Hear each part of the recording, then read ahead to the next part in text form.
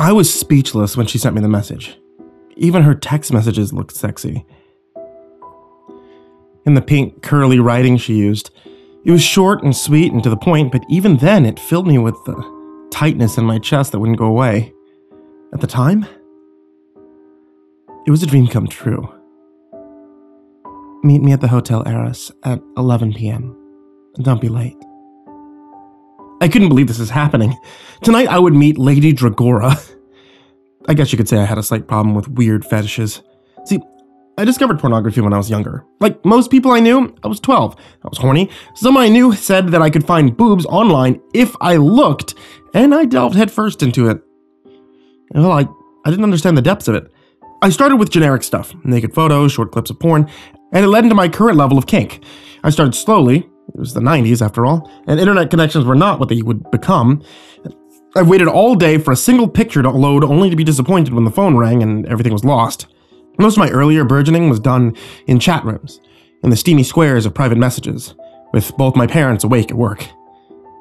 It was me on the computer every day after school. I didn't discover my predilection of vor until I was in college. Now you've been cruising for smut as long as I have, you eventually find yourself in some offbeat things. You can't experience that much depravity and not be changed fundamentally. Well, I was no different. I had recently grown bored with my selection of smut and I went looking for something different. When I found vor, though, I knew that I had found something special. Vor, if you're unfamiliar, is a fetish that centers around eating, or being eaten by something. In a community of niche fetishes, vor is a very, very niche fetish. I belong to several online communities where we discuss the act and aftermath and trade images online, but I only know of a few people in my area who are actually into it. We meet up once a week to have coffee, gush over our love of vor, and to gush over our local legend, Lady Dragora. Lady Dragora was a legend in the vor scene. See, she had a subreddit devoted to her videos, a Snapchat full of fans who hungered for her next performance, and a legion of fans willing to pay exorbitant fees for her live shows and recordings. She wouldn't tell people her age, but most of us guessed that she was in her 30s. She had long, dark hair that fell about her in straight waves of ebony silk, and her eyes held a slight hint of some Asian parentage. She was beautiful. She was exotic. And she was an utter sadist. Lady Dragora made the kinds of videos that were illegal everywhere. She made the sort of videos that came with a price tag payable in cryptocurrencies. Now, I'd seen many other so-called vor videos before hers, but many of them were obviously fake, obviously staged, obviously CGI. People would eat mice only to have a jump cut before they started chewing. They would dangle CGI mice over the gaping maw. They would pretend to eat things, or eat things they were pretending were alive, and after a while, it becomes a little old. Her videos were something different. The first video I ever saw involved her eating a rat the size of my hand.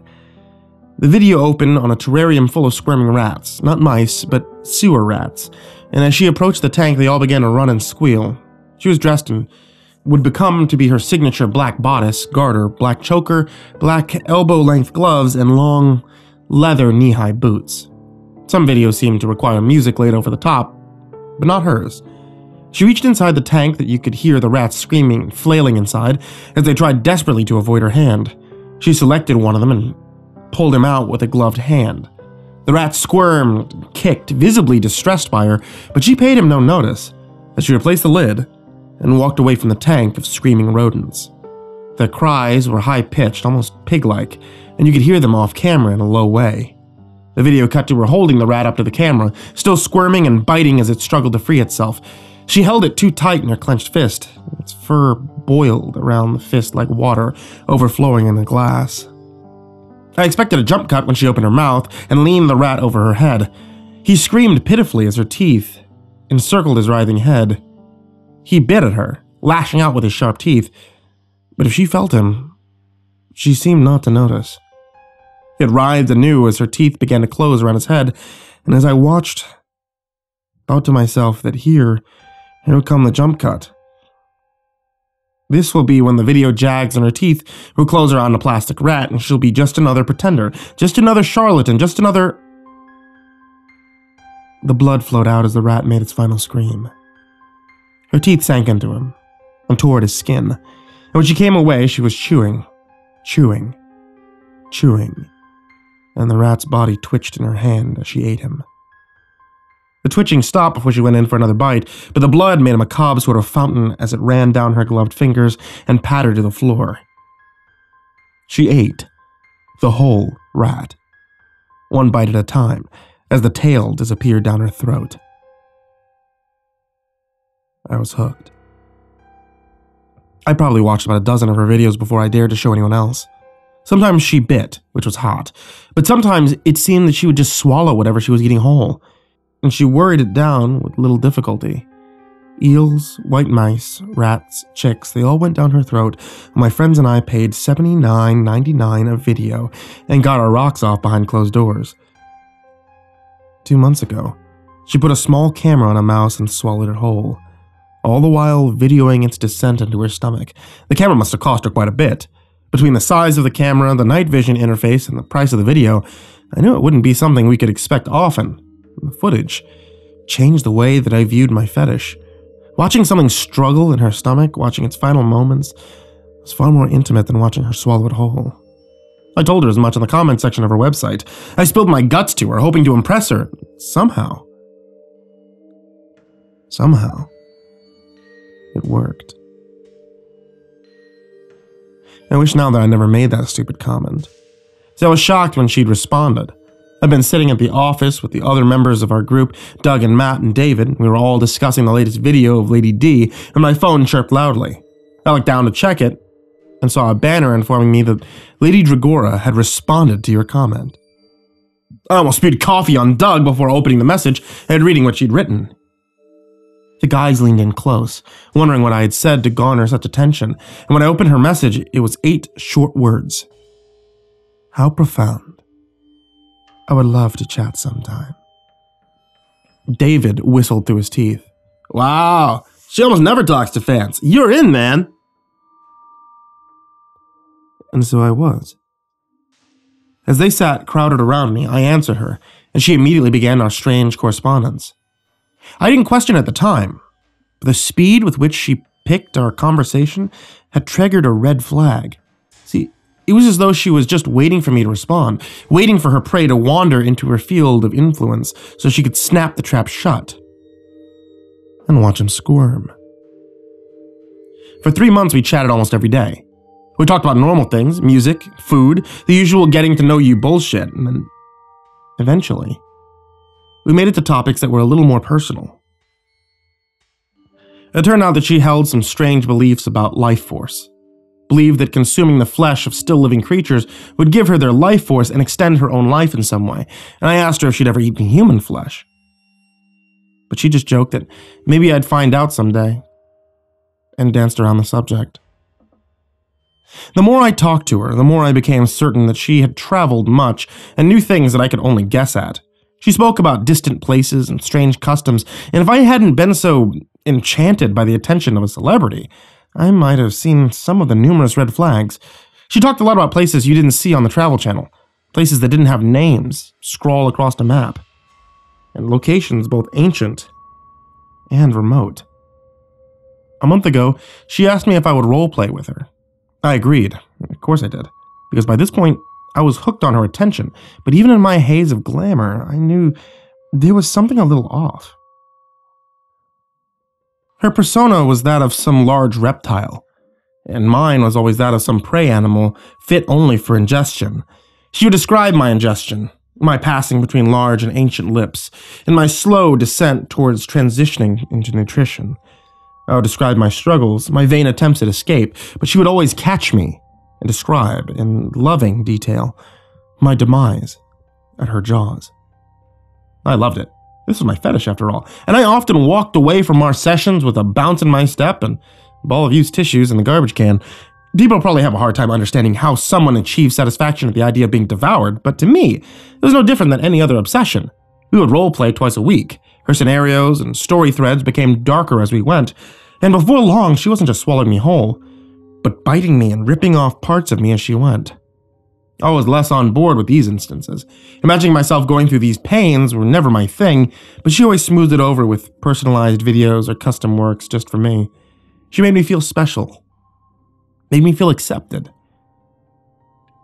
And that's what made me so easy to draw in.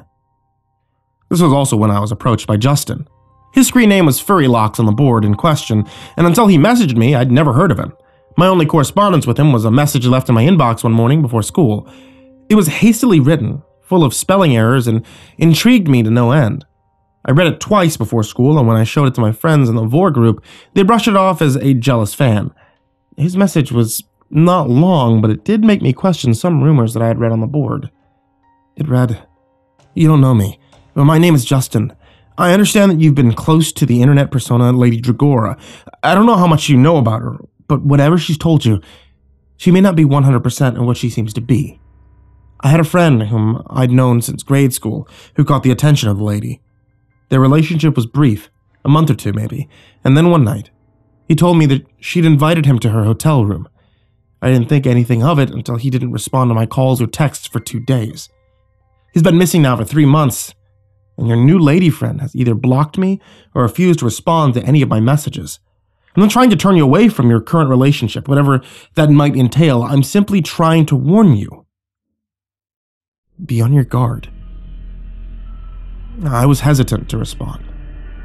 It seemed better to just ignore him, but after a particularly grisly RP session a week later, I decided to message him and get some information. I was still very much under her spell, but some of our conversations made me weary. I mean, she was, after all, still a stranger on the internet, and having grown up in the age of stranger danger, I was very wary of people online pretending to be someone they aren't, a collection of online videos or not. My message, however, was never opened. It was never read. And when the invitation to her hotel room came across my box, I decided to put my fears aside and go for it. That's how I came to be in the hotel room 2 hours ago. She sent me the text around 6 in the afternoon.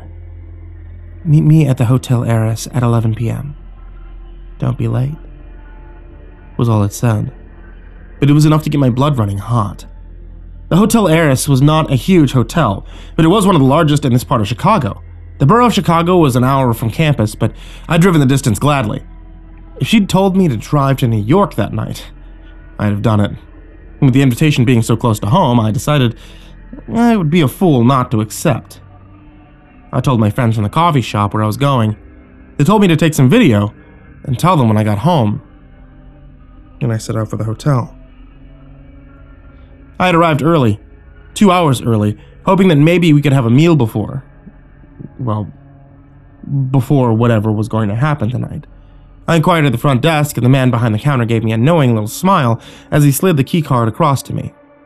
"She's gone out for a little while, but she mentioned that she would likely have a guest tonight. Have fun," he said. As I turned to go to the elevator, I wondered how often he'd had to do this for her.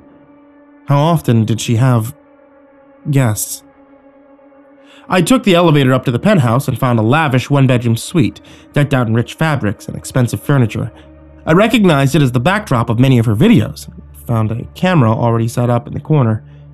She had left me a note, too, telling me to make myself at home, and that she would be back around 11.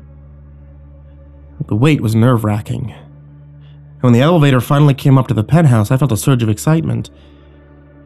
She was framed in the elevator doors as they opened. It was the first time I'd ever met her in person.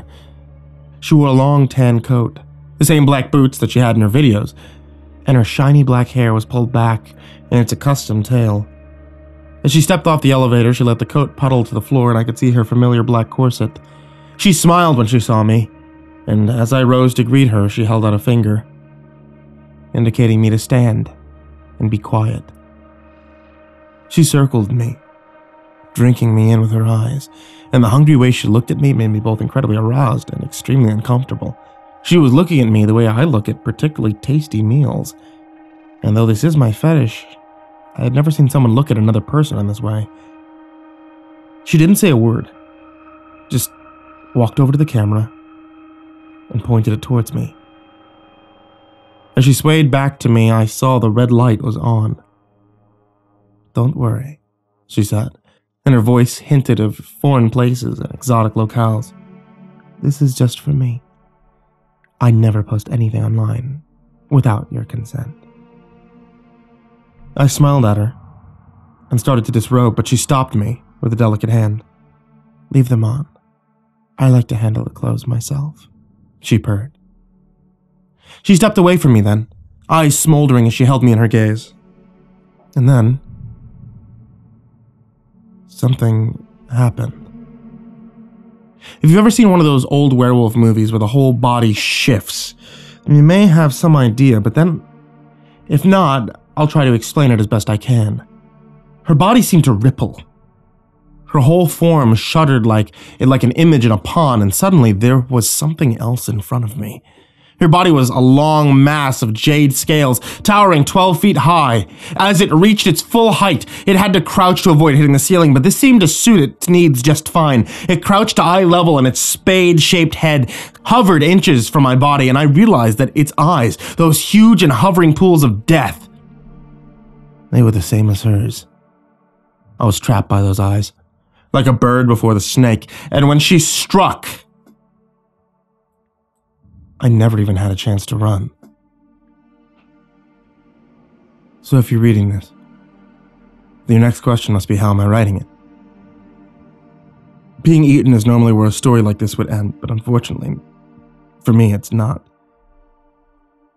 Lady Dragora, that queen serpent of myth, has been dining on humans for a very, very long time, it seems. She neither bit nor tore me, and instead struck with precision born of years of practice and swallowed me whole with little effort. And as I slid down her slimy throat, I felt the walls caress me and the suffocating darkness inviting me towards the terror. She had let me keep my phone, however, and as I wriggled to get it, I could feel a new sensation coursing through the giant muscle that was her body, the squirming desire for more. And that's when I realized what she wants. She doesn't want a quick meal. She doesn't want a satisfying feed. She wanted a terrified body to thrash and scream as her body does what it does best. She wants my last few hours to be her pleasure. So I've been sitting as still as I can for the last hour of my life, writing this message to the outside world. I've sent a copy to my friends at the coffee shop, a copy to the Chicago police, and I posted a copy here. In hopes that someone would read this and take it seriously. I now know what happened to Justin's missing friend. What likely happened to Justin himself. The fate awaits me at the end of my life, but I want my death to be the last. So if you read this,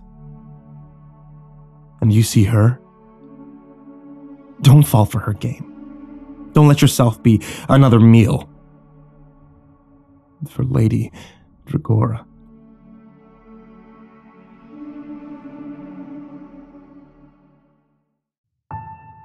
Hey there kids, it's me, MrCreepyPasta, and we are back after Halloween.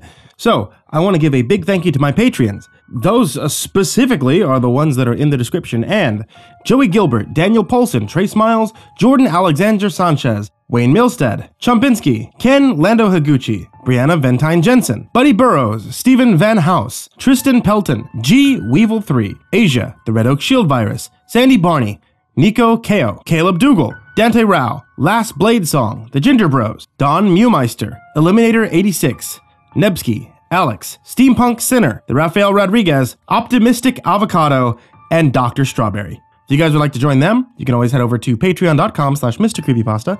Even helping with $1 actually helps keep me alive. So, a big thank you to all of you who are there from $1 all the way up to however much that you guys give. Thank you. I appreciate you guys subscribing and checking back with the channel every single day because, dear Lord help me, we are on daily uploads, meaning new horror stories from me here at MrCreepyPasta on YouTube or MrCreepyPasta on Spotify. Sweet dreams, kids.